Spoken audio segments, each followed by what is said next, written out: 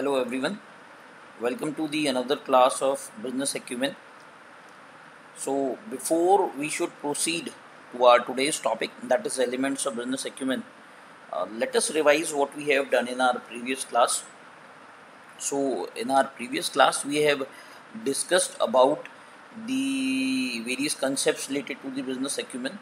We have also coined the term and we talked about specifically, and the term was the street smart, that how and why and when a person is coined by the term street smart. So from where we derived the term, that is situational awareness.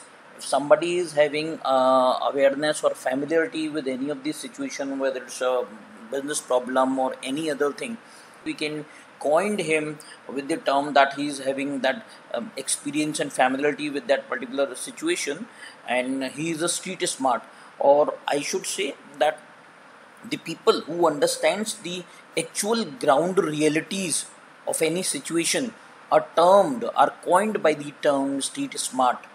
And when we were discussing this term street smart, so there were two important words which came across.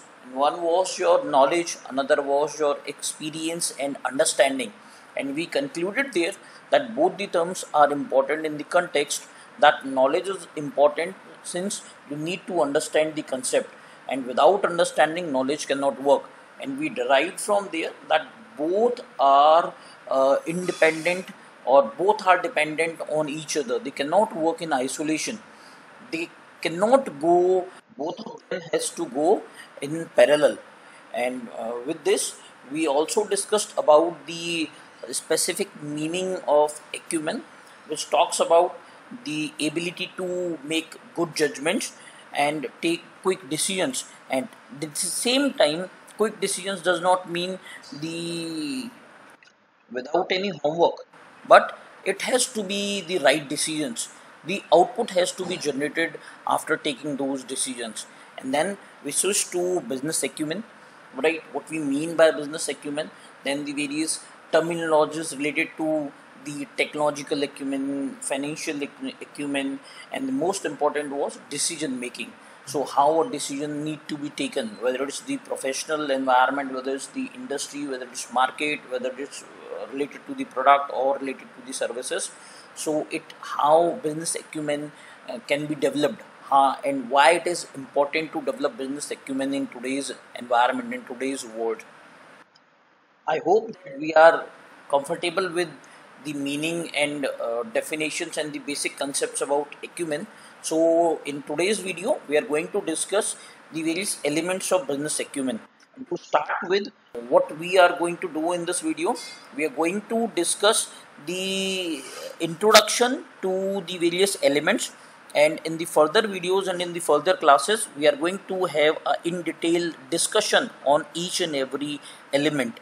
So introductory session will be based on the understanding of one's thought process. So where there are various elements of business acumen: thought process, business knowledge, management process, management and leadership skills, and strategic thinking. So what we are going to do now is we'll be having a basic introductory session on these, on understanding one's thought process, how business knowledge can be developed, effective use of the management processes, management and leadership skills, and focus on development of the strategic thinking. And to start with the very first one, let us understand what we mean by thought process. So, as far as macmillandictionary.com, thought process is the way in which your mind works, or the process of thinking about something, and that something can be anything. When your mind works about anything, when your mind is thinking about something, it can be a problem, it can be a solution, it can be a product, it can be a service, it can be a situation, it can be anything. So when your mind actually start working, it is known as the thought process. And in general, if we talk about, so the process of using your mind to consider something carefully, it's not only thinking, but when you carefully scrutinizing, when you're carefully thinking about something with the aim, with the objective of getting something fruitful, getting or coming to any conclusion, we call it like we are having a thought process and we are thinking something. If I quote an example of thought process, it can be like, is to deeply concentrating on how to figure out a problem. First, to analyze the problem. When you're analyzing any of the problem, you're going through the thought process. Your mind is working on the problem. It is just thinking about the various aspects, what the problem is all about. Or it can be the another example of a thought. It can be an idea on how to solve a problem. It can be what is the basic problem, or it can be on the other part, that how to solve this particular problem. So when your mind is working, when you're full of thoughts and you're thinking something, we can call it that our mind is working and it's a thought process. So the importance of thought process can be understood. I'm going to quote few words. I'm quoting few lines from Swami Vivekanand, that we are what our thoughts have made us. So take care about what you think. Words are secondary. Thoughts live and they travel far and far away. So what he mean by that, that whatever you are speaking can be different. Whatever you are thinking will make you the right man. Whatever your thought process is all about will have the better results. Whatever you are thinking, the way the line you are selecting, whatever the direction your mind is working upon, you will be going in the similar direction, right?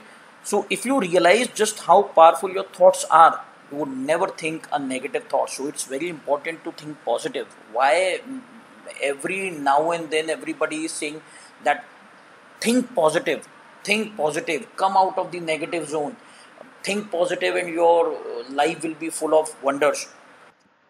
Because when you realize this particular fact, that if your thoughts are positive, you will have a positive outcome. And if you're thinking on the negative side, you're always worried, you are always concerned about negative thoughts.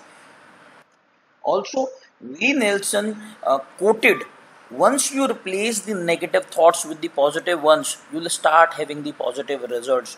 So, Swami Vivekanand quoted that whatever you are because of your thoughts. So, this shows the importance of your thought process. And one quote highlighted that if you realize that your thoughts are, you'll never think of negative thought. And if you're being surrounded with the negative thoughts, please replace your negative thoughts with the positive ones, and you'll start having the positive results. Again, if there is a famous quote by Buddha about thought process and about your thoughts. See, nothing can harm you as much as your own thoughts unguarded. Whatever you will think will certainly paves the way for the future. So it is important what you are thinking, what is going on in your mind, because that will ultimately decide the future course of action. So always think positive. Once when you understand the power of your mind, the power of your thoughts, you can develop in a better judgment. You will be in a position to take good judgments and at the right time, which ultimately leads, and we are talking about acumen. After understanding our own potential, let us develop the business knowledge.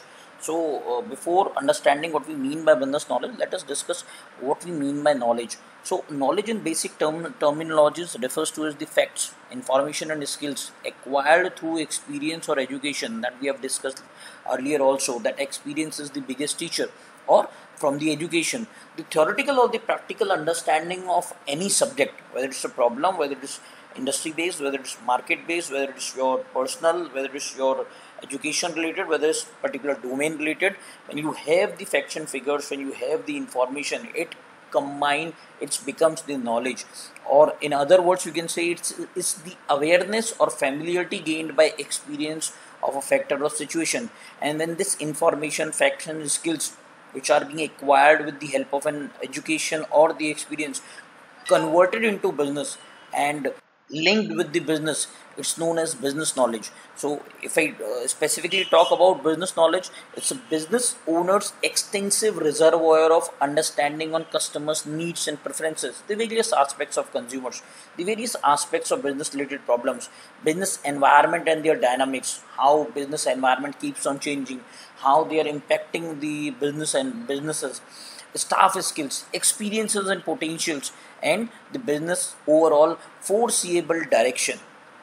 From the business environment, from the experiences, from the facts, from the information, one can get the business knowledge. But the important question is, how can I get the business knowledge? So here are the five strategies to improve your business knowledge about the businesses, right? The very first one is find a mentor, and you can improve your business knowledge. So take guidance from the one who is more experienced than you, who is in that particular industry, who is in that particular domain, and take the guidance, and so that you can improve your business knowledge.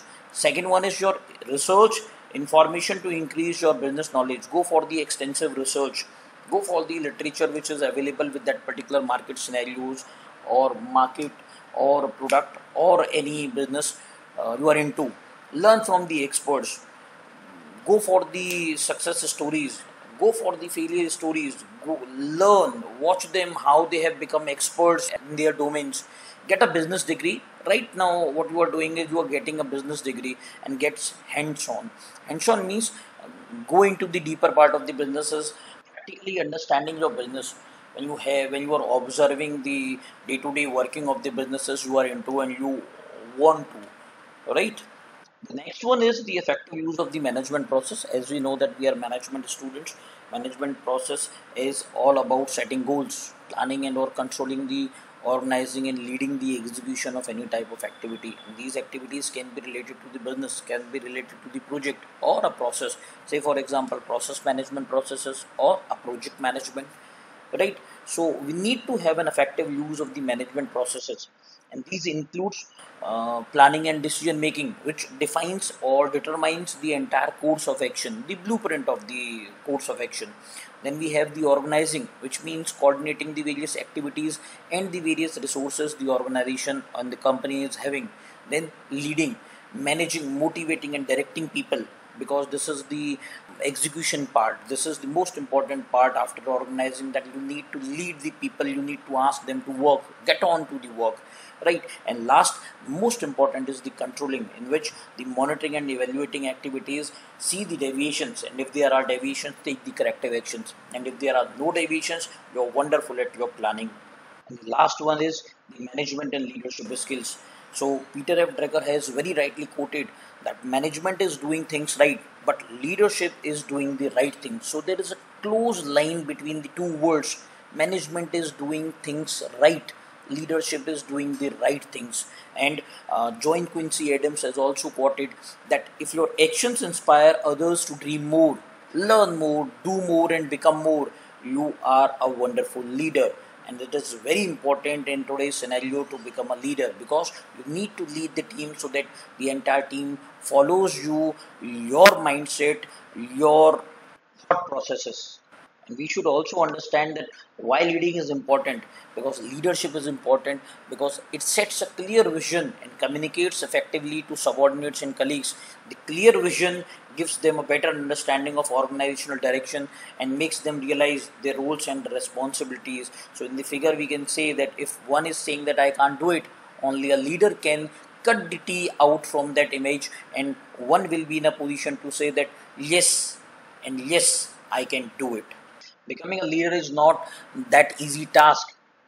Becoming a leader is always on thinking strategically. So strategy is the art of planning and directing overall military operations. If we see the earlier definitions of what strategy is, but nowadays a strategy in general sense is a plan of action designed to achieve a long term or overall objective or overall aim.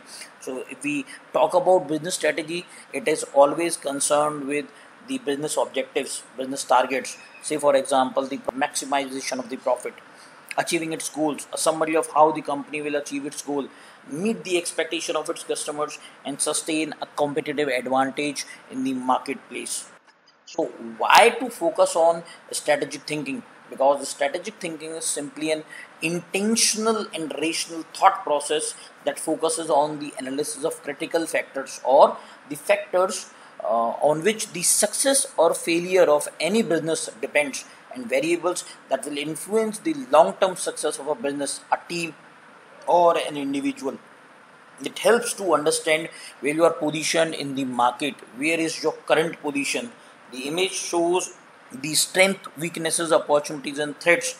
So these strategies are the groups of all these strengths, weaknesses, opportunities, and threats.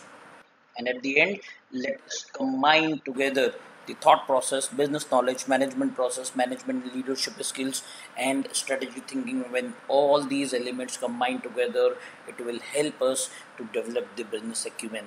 So, with these words, thank you everyone. We'll be understanding and we'll be having a good discussion as we had in the previous session of us. Thank you.